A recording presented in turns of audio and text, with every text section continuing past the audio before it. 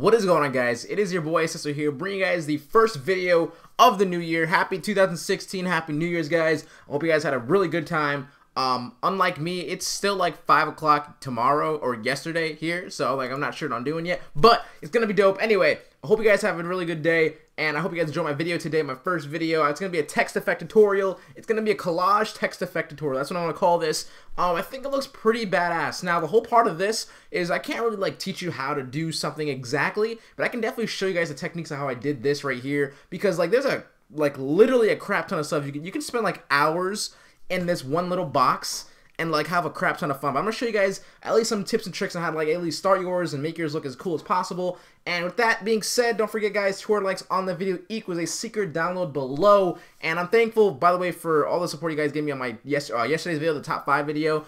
Pretty dope that you guys did that for me, so thank you guys so much for that. I hope you do the same exact thing on this video here today.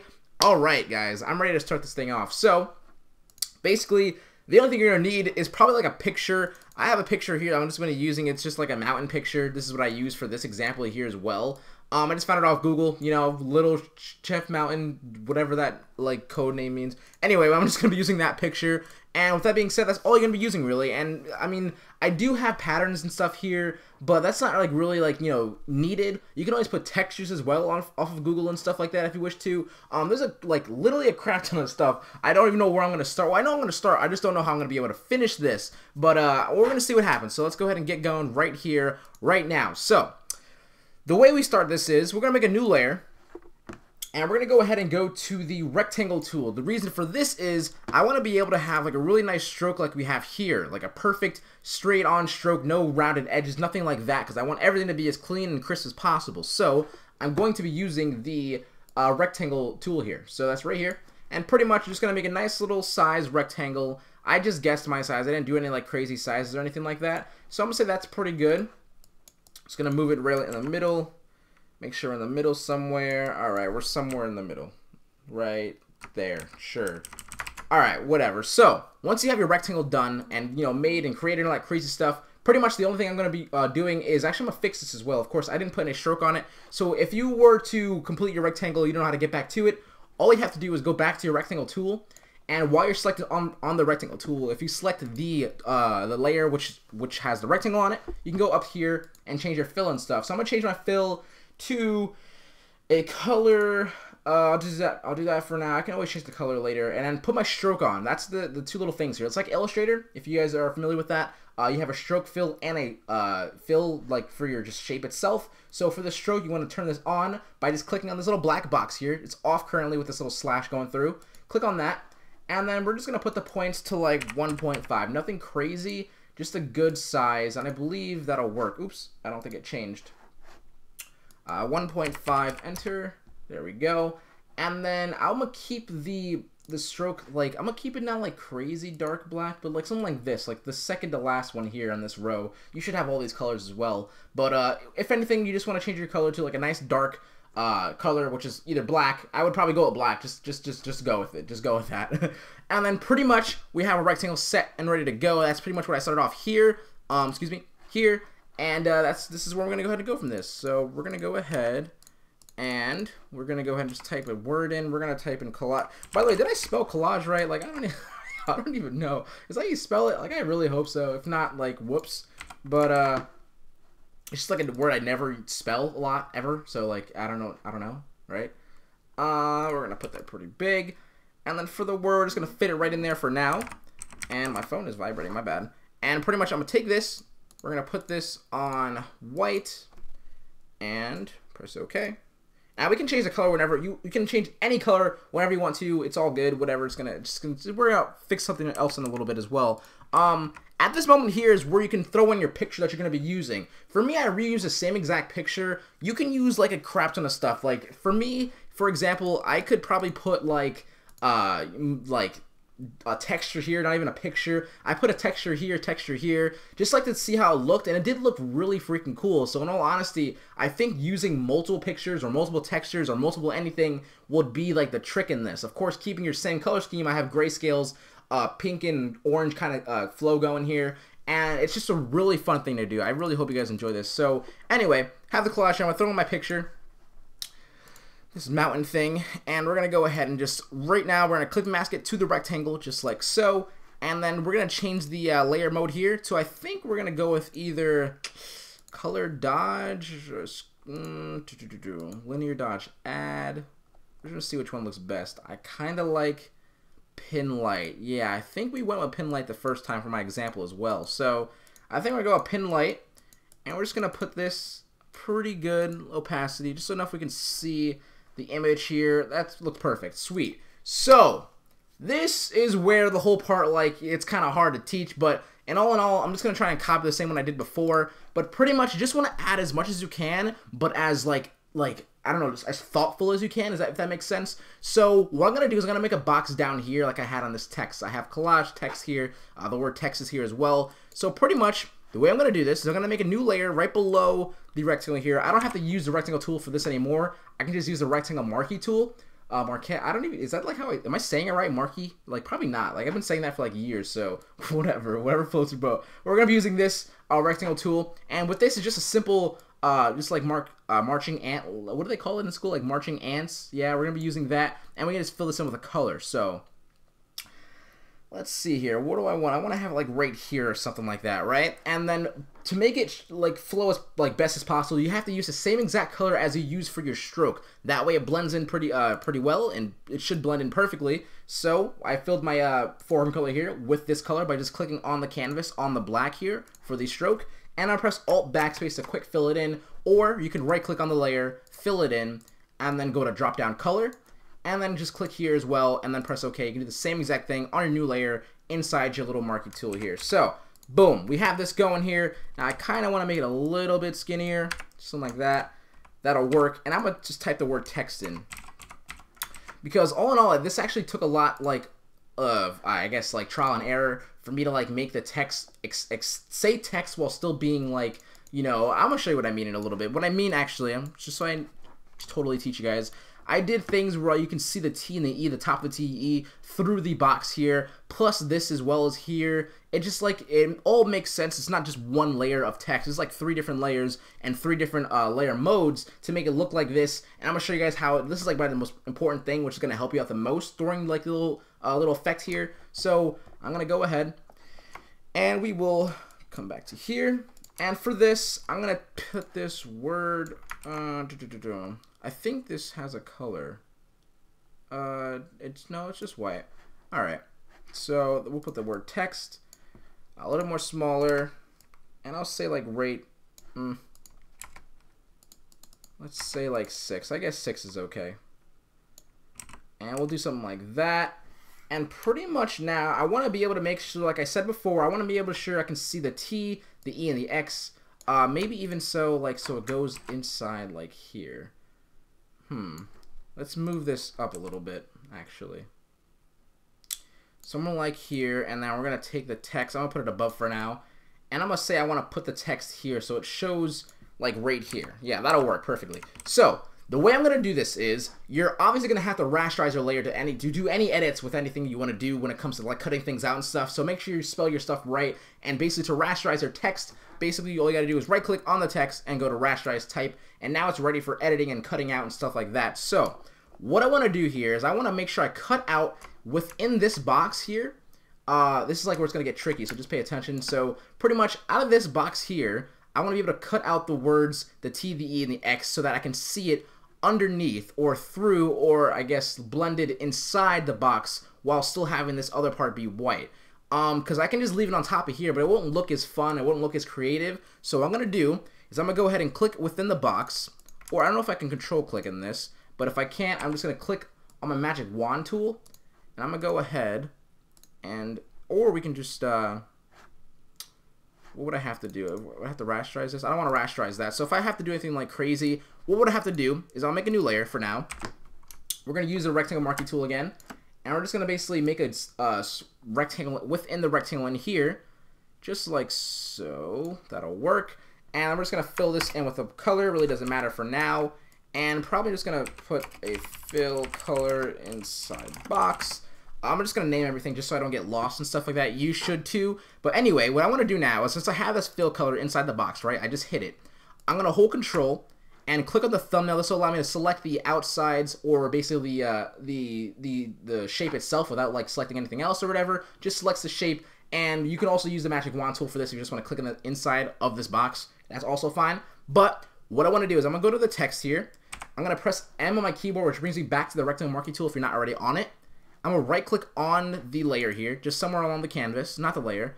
And we're just going to go to layer via cut while we're selected on the text layer, just like so. And then for this, we're going to have two different basically layers for the text. So this is the top of the TEX. XT, top of text, and then basically what I can do now is I can just change this blend mode to like overlay or something to make it be able to appear inside the box with like a cooler color. I can change it to like anything I want, hue if I wanted to, which looks pretty cool. But I'm probably just gonna leave it so I can show some kind of color. So I'm gonna probably put it on overlay or soft light. I don't know, I'm probably gonna change the color of this overall anyway. But that's like something you can do as well there. And that's how I kind of went on going through doing something like this over here. So pretty much that's what I did over here. I cut that off from the top. I also did like a little cool little box here, and I did the same thing here. I'll probably do it again. Why not? So I'm going to show you how I did that. So pretty much what I did was I made another, basically another square within the other square. So I just want to make another one here. Maybe like something like this. I want to make it go out. Sure.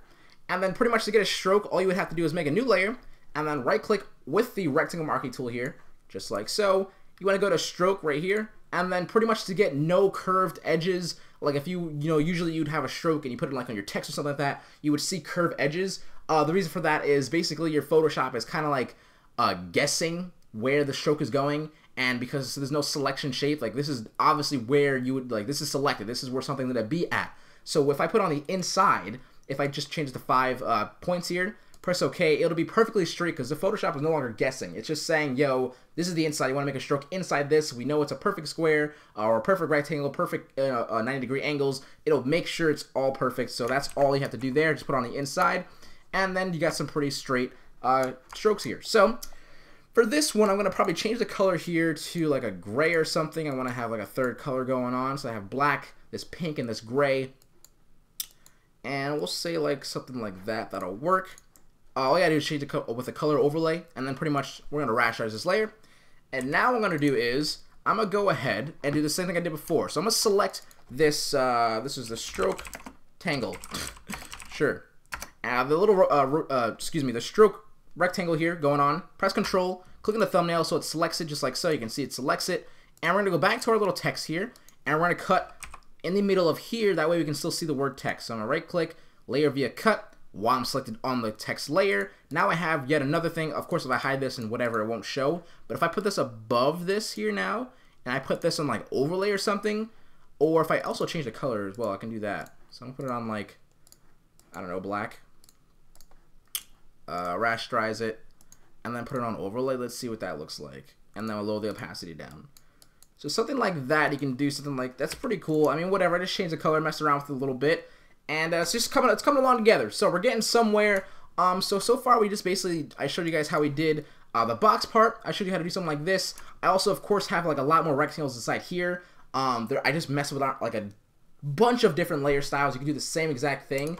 What I can show you guys here as well is maybe how I can do something like this, where you can just have like the border over there. You have some different things over here. Let's just show all that cool stuff real quick. So we're going to go ahead. And also I'm going to try to put in a quick little box again in here. So I'm going to do a little box here and put it like something like here, having fun with this. And we'll make it white in a second. Right click, fill color, oops, make sure the color's white. I'll just put it on white, that's fine. And then we're going to deselect it. And we're going to flip through these layer styles really quick, see if we got anything cool. Right here I think is what I had. I had difference on. So yeah, that's what I had to get that little... you can get like 2 different colors out of this one just black color, which is also white actually, so the difference is going to be black. So when you put it over something black, it's going to turn out white. You get the whole thing. So pretty much you can do something like right there, and we can just leave that. It looks pretty cool. Actually, what I'll probably do is make it up here and do something like that. That looks pretty badass, right? Alright, we're getting somewhere. That looks pretty dope. Alright, sick. So the way I got that little thing on the borderline, what I do is anytime I want to do something else different within the box, I'm going to make a completely new layer, and I'm going to make it over again. So what I'm going to use, I'm just going to use the pen tool here. You can use like the rectangle marquee tool, or let's just do that. To get away from the pen tool, because I know a lot of you guys don't like it. So to use a rectangle marquee tool here, and basically just trace this box again. So I'm going to click here, and I'm going to trace the box. It's going to go right here, and if I hold shift, it'll basically make a how would you say, like it would basically create within this already made little rectangle here. And if I click again, you can see it's gonna make it. And I did mess up just a little bit, so I'm gonna go over one, and I'm gonna move it over. So I messed up here, but I'm just gonna move over once with my arrow keys. That way it's fine. That works for me. And yeah, there we go. So basically when I held shift, it combined these two together. Now on this new layer, I can just make a color and fill it in for now, just so I can see it. And I'm probably going to erase that little edge there, because it's going to make me upset. Boom. And now basically what I can do is I can go ahead and just take in the picture again, or I can just use this one. I'm going to Alt drag it to duplicate it, just like so. Right click, click mask, there we go. And I can just change this color to like a cool gray. Let's see here. Or I can just take this gray. We'll just take that gray. All right. Raster's layer for the color overlay to go away. That way you can see what's over the click mask here, which is the picture. And we're gonna go ahead and just do that. And we're gonna change this to, we'll say luminancy. And then we're just gonna move the picture around to find like a good spot. I think that looks pretty good. We can use other things like, let's see, what can we use? That doesn't look terrible, but it doesn't. I don't like the color inside of it. Luminancy looks okay, but I'm probably going to just make this darker. Let's see what happens if I just make the gray darker. And then I rasterize. A lot of trial and error stuff, but I'm just going to see what it looks like. It doesn't look bad. It looks pretty good. That'll works for me. So you can see that's how I got that little extra stuff going on here. And also, I think I had a pattern inside this. So if I just want to go ahead and just click over here again, make another box within this box, make it go to like here or something, fill it in with random color, doesn't really matter. What I'm going to do is just basically take away the fill. And I'm going to just throw in, actually no, I'm going to go ahead and put the fill back on. I'm going to just change the color of the gray again, which is like that one right there. Rasterize a layer really quickly. And then we're going to put some stuff on, so like pattern overlay. If you have any patterns, if you don't, you can check out mine. I'll put them in the description down below. If you don't want to use patterns, you can use any textures ever on just Google and just click mask them. So I'm just going to use something like this and just to see what I can get here. We'll do that. I think I had that, right? And then we'll just put that small. Lower the opacity down a bit, and there you go. You have like a little box here with a little pattern inside. I can also put something like bevel and emboss in. If you want to have like a cool straight little line like this that I have right here, just copy these settings. Perfectly cool. 100 depth, 5 size, 0 soften, 91 angle, or 90 angle, doesn't really matter. 1 altitude, little angle here, and then you can just mess around with this, and then you get like a little cut there. I mean, it's pretty cool. If you don't want to do it, you don't have to do it. But there you go. Something like that looks pretty dope.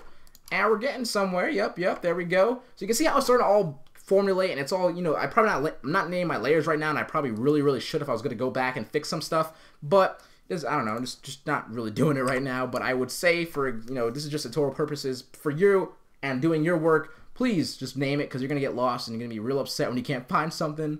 But really quickly, I'm just going to go somewhere in the inside here. And on our new layer, I'm going to fill this in with any color, so Alt backspace to quick fill something. It doesn't really matter what color you're going to be using, because we're going to get rid of the color by just using the fill here and just lowering it down to 0. And I'm just going to use inner shadow now, and I'm going to go ahead and change my distance all the way to 0, mess around with my stroke and my size, and we're going to get some little like color in here. Something like that. Yeah. I'm probably going to Control T and then move this over just a little bit. Something like that. Boom. I don't know, that looks pretty cool. I can also put a pattern in here as well, right? So pattern, and we'll just take like a cool one.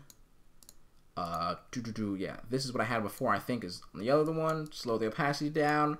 Right, there we go. We got some other textures in here. You can put other, like I said, you can just go to Google, type in textures or something like that, or look for what you want to use, and you can get stuff like this. And the whole point of making it, like, say, collage test effects is what I want to just make sure you guys do is just have fun with it. And there's nothing like, you know, you're doing wrong. You're just having fun with something, and then just you're basically adding on, like, not just adding on randomly, though. You're just adding stuff on to make it look cooler, different ideas. You can go on for, like, ever. I'm just gonna put one more thing just so you can show you guys what I do. On another new layer, I'm gonna just take this. I'm just gonna make another rectangle somewhere. I'm gonna make sure it's black. So my my foreground color here is already black. I'm just gonna alt backspace. I go to luminancy, or I think it's color. I think, right? Yeah, color, to make something like black and white with that with the black little box here that we have. I can move it over. I can put it like here or something, or like down here, or make it skinnier and then move it inside. Right? Something like that. Oops. Something like that. Yeah, we can do something like that. Right? Now, with also you can do, the reason why I say you can do stuff like this is because it's on color. No matter what, the box is still out of the this little area. Once I have things like this on color, and if I want to move this box over here again, just something like down here or whatever, when I do combine all this really quickly, I'm going to show you guys. I basically just held shift. Well, I'm going to click on the top layer, hold shift, and click on the bottom layer to group everything, or basically to select everything in between those two clicks. Alt G to group them together. And then basically if I double click on this and I put a drop shadow on, you can also get things like this. And that's how I gave you guys the example here. That's why you guys see like boxes out here and over here. It's because I took the, I had color, remember, like I just used that little box right here. Right here, I believe. You have this little black box that's on color. It can't be seen, of course, on a white. So having a white background is probably like, you know, preferable. I don't know if you can do it, like just make sure it's white background. If you want to do something like this, that is. And then you get something like this. You can get some little cool drop shadows that will just come out of nowhere with these little random boxes all over the place. And it looks pretty damn dope. So that is the video for today. I think I did pretty damn good for the first video of the freaking year. So I hope you guys enjoyed this video. Don't forget, guys, 200 likes on the video equals a secret down below. Do not forget to follow me on Twitter. You can find out all this cool stuff that I want to do. Or you just want to talk to me or ask some questions. It's at SesoHQ. And check out my Selfie, selfie.com/SesoHQ for any pre-mades and packs. As low as $5. As always, guys, I'm ready for the freaking beast year. I think I killed it with this tutorial, so we're going to have a lot of fun. So I'll talk to you guys later. SesoHQ out. Peace.